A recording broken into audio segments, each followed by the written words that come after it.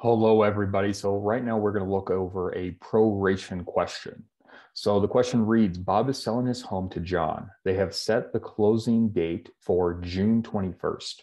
If Bob has already paid the annual real estate taxes of $2,160, credit who, debit who, and solve. Use the 360-day method and assume the buyer owns the day of closing. All right, so a couple of key things that we're going to pull out of here, right? We're going to look at the very first thing being that Bob already paid.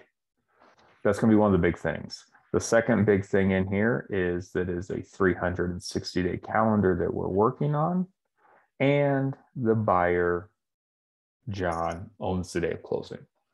So the very first thing that we need to know is that every month has 30 days in it. So there are 30 days in every month because 30 times 12 months equals 360 days. And we're working on a 360-day calendar. So let's do this first. Let's calculate the number of days that the seller actually owns this property.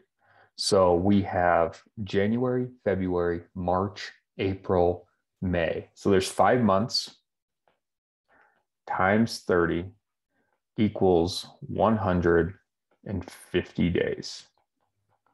Then they own it for another 20 days in June. So we're going to add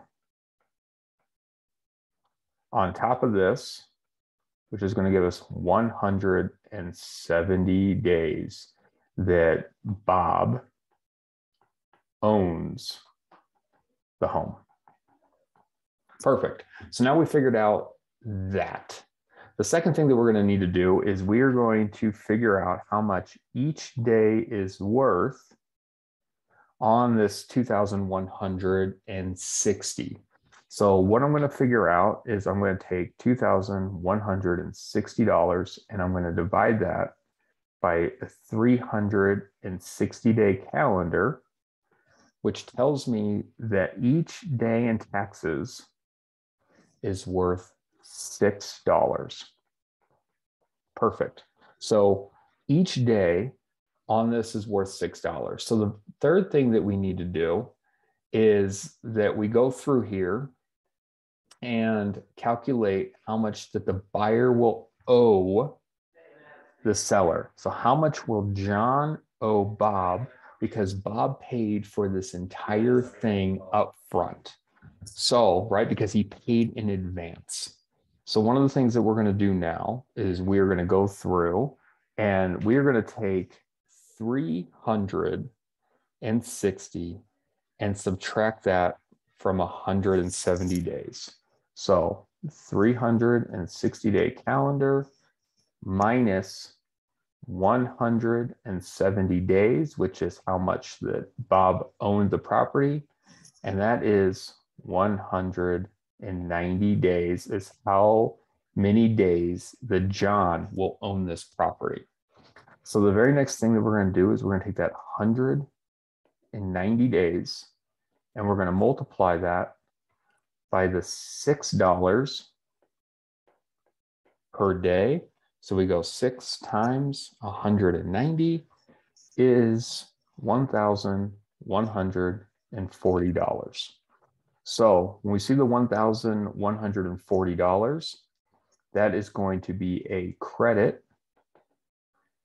to Bob, debit to John. 1140, 1140.